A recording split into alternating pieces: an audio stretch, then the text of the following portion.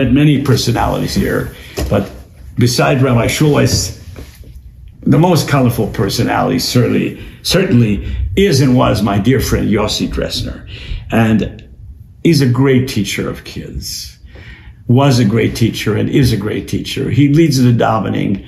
Everything he does is from his heart, but he doesn't exactly pull punches. I remember the first time I met him was when I was auditioning here.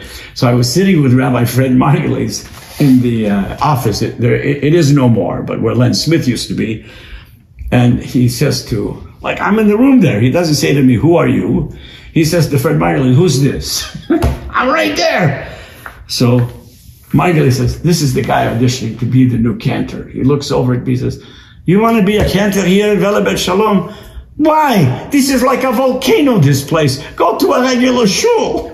That's the first thing that came out of Yossi's mouth.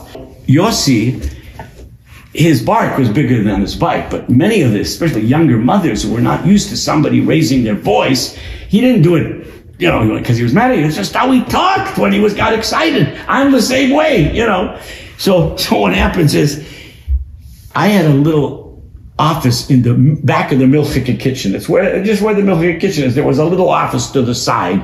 Our wonderful custodians eat lunch there. It was just under there. There was a little office.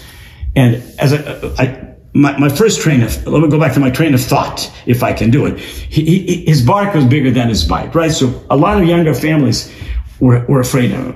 I'm there once in this little kitchen, and the largest man I had ever seen, like one of the 007s, there's a guy who's a killer, a humongous man, who was, whatever his name was, you could see everybody was afraid of him. This guy looked bigger than the guy in 007.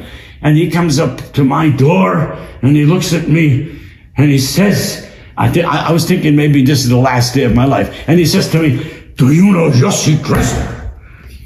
I say, "Yes, I do. I wonder if you could give him a message for me." And this guy, even when he talked, I had a temperature of 105. And he says, "Could you tell him that my daughter, Cynthia, can't come to her bat mitzvah lesson tomorrow at 2:00. And I look at him and I say, "Sir," and I could barely talk. It was like my heart. I could hear my heart pounding. I said, "Well, I'm at the back of the building here. You passed Yossi's office. Why didn't you tell him yourself?" "Because I'm afraid of him." And that's a true story. Yossi was wonderful with the bar mitzvah kids. But, Rabbi Schulweis would be speaking to a kid and saying, "And Jonathan, as you take your place in the synagogue, now that you're a bar mitzvah week after week, and join your people in prayer." And Yossi leans over to me and says, "You want to see Jonathan again in the shul? You want to see him in synagogue? You have a camera? Take a picture and bring the picture with you every Shabbos. You'll see him again in shul."